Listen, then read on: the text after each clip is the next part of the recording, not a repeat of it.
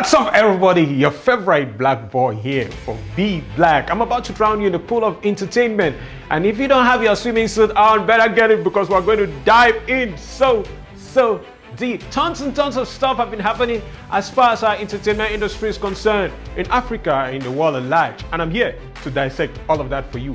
Don't go anywhere. Ladies and gentlemen, it's no longer news that Kanye West has been all over the news, trending on Google, trending on Twitter, Facebook, Instagram, pretty much everywhere. If you haven't heard of the Donda album by Kanye West yet, then you're probably sleeping on a bicycle, and you know how to say it? If you're sleeping on a bicycle, you're definitely going to crash. Talking about the Donda album, we already know that the Donda album was set to be released on the 24th of July. Yes, Donda is the name of Kanye's late mom, and this album is his 10th studio album, purely dedicated to his mom. Yeah, so many people, so much anticipation. People have been all over the internet talking about this album because the date that was set for the album to be released, this album wasn't released. However, Kanye organized several listening parties. The first was at the Mercedes Stadium, of course, and we already know the Mercedes-Benz Stadium, as big as it is, Kanye sold out. Entirely sold out, and people were going home and hoping that, okay, when we wake up, we're going to wake up to the Donda album. Lo and behold, no album was released. Yes, and before we knew it, Kanye organized the second and onto the very third listening party. I needed to note that all of these listening parties were sold out events, big events and stuff. But one of the things that caught our attention is the fact that during these events, of course, and listening parties, Kanye was busy swelling his bank account, and not only that, keeping the internet talking. How is it possible that the internet knows that Kanye and Kim are no longer together? But there was Kim at one of his listening parties in a wedding gown, showed up like nothing. Kanye walked through fire in one of his listening parties. Kanye ascended into heaven in one of his listening parties. I mean, how does one human being get so much attention? Well, recently, the most anticipated album of the world. Yes, of course, that was really the most anticipated album was released. 29th of August, the album was put out, but you know what it is? Kanye went to say that Universal put out the album without his permission. And not only that, he also said Universal put out the album without Jail Part 2. And I'm like, well, I saw Jail Part 2 in that album. I don't know what it's talking about. We already know that this album is produced by Def Jam Records, and in my mind, I'm like, what has Universal got to do with this? Well, that's story for another time.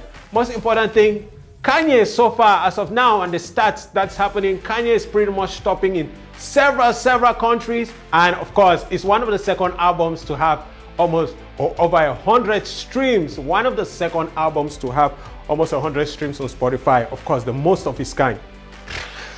I mean, people are calling Kanye in the music industry a god.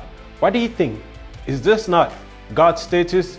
One of the things that we can, however, not assess the fact that the said Donda album was going to be his second gospel album. I don't know what it is to you. This is a mixture of everything. So many people are saying on the internet that when they listen to Kanye's album, they don't know if they should twerk or they should praise. How do you feel when you get the Donda album? Have you had access to it yet? Well, it's available on all streaming platforms, and of course, especially Spotify. Go knock yourself out. Ladies and gentlemen, let's dive a little bit into Africa. Yes, we already know one of the people that are making strides and making moves and all of the amazing stuff that there is as far as the entertainment industry is concerned is Wizkid. Yes, Big Wiz, as he is now recently known. Yeah, it's no longer news that, have you heard Essence though?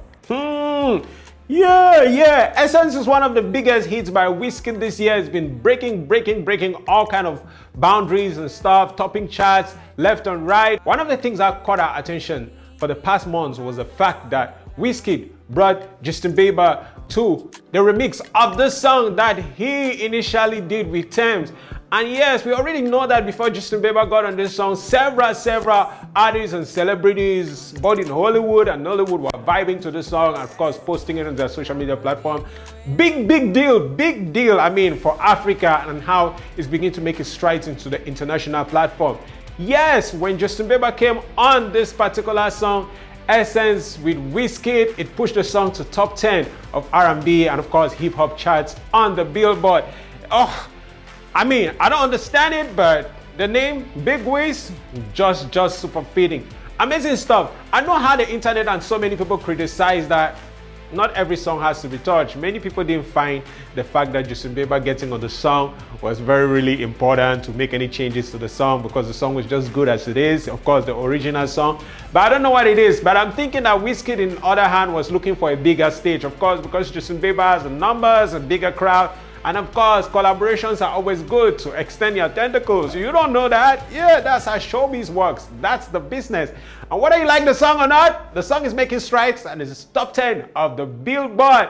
And talking about Wizkid, did you know that Wizkid actually recently saw O2 Arena in the UK? Yes, that is not even any news anymore because he's always selling out. What was different about this one was the fact that Wizkid sold O2 Arena in 12 minutes. Yes, people in the UK were pissed, like, wait, what? I mean, immediately it was announced, he sold out in 12 minutes. Talking about people who sold out, we also recently saw Burna Boy's concert. That was crazy. Sold out today. Of course, that's the African giant, so there are some things that are totally very okay for him to do, right? Breaking boundaries and making all of these moves just in the space of how many years? It's just amazing to see all of these moves that is happening. Yes, and talking about Burna Boy has also been making strides with his continuous endorsement with Pepsi. We knew that he was endorsed. He recently worked on an official song with Pepsi, which has on it people like Messi and Pogba and stuff. Amazing move as far as our entertainment industry is concerned. I think that you are going to be thinking that I'm done with all of the people that sold out. No, one of the people that sold out his concerts also during this period of time was Kosi. Yes, you already know the crooner for Pala Pala, Cameroon's Kosi. Kosi even recently put out a post on social media saying that his concert was sold out, but of course there were still tickets available at the gate, and people are like, wait, what? What? Your concert is sold out, so what are the tickets available at the gate? I mean, the internet was also curious. When Wizkid said that he sold out, he was talking about O2 Arena. He basically mentioned it. But people were like, yo, why did you sell out? I don't understand what is wrong with Cameroonians, but it's just crazy, the critics that are always coming with it when our artists are actually trying to celebrate some victory. We don't expect him to sell out a stadium like it is for the other artists who are hitting international space. We do expect him, but not now. He's growing and really fast, and he's going to definitely get there. But Cameroonians, can you just take a chill pill, eh? Can you take a chill pill?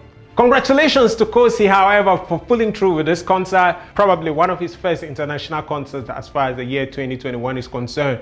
Making the strides, we love to see it. Yeah, we love to see those kind of moves.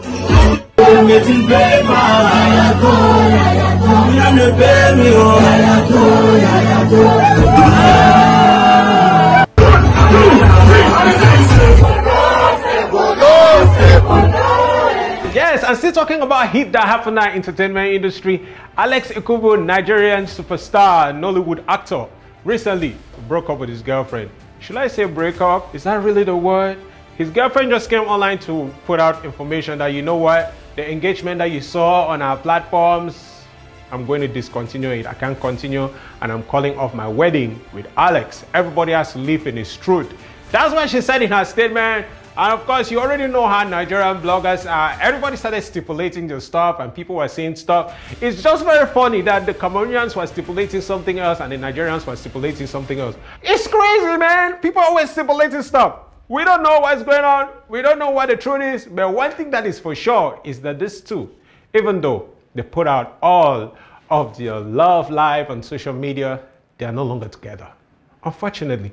We hope them the best in their various endeavors, and we hope that they can find love again. Yeah, and talking about artists that are making moves in the industry, we already know our own King Kong, Stanley Anna. Yes, the boy has been making moves, of course. He recently announced that he's also looking forward to an Oscar, and everyone was like, wait, what? You're looking forward to what, boy? Oscar? I mean, you have not had a Grammy yet, you're looking forward to Oscar, but yeah, well, he was making that statement because he has recently been included in a movie role in Nollywood. The flyer was recently put out on social media, and Cameroonian bloggers are talking about it. And you already know how it is. Many people are also coming to criticize and be like, yo, dude, it's movies that you want to try now. What's wrong with Cameroon, man? What's wrong with you people? Congratulations to Stanley Eno for making this stride. He's not only working on movies, but he also recently announced that he's working on his EP, and that has been happening in Amsterdam. Yeah, he flew back into the country, however. But yeah, talking about people who put out their music this week, we already know that Daphne has been gone for a long time. She finally landed with a new song. titled Là-bas.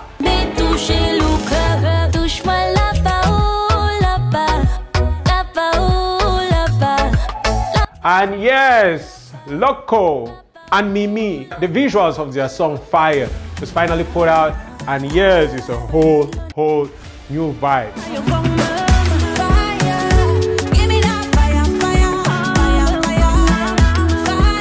Alright, let's talk about Danny Green for a minute. Yes, Danny Green, 237 Town Crier. Has he been making the country proud or making the country sad?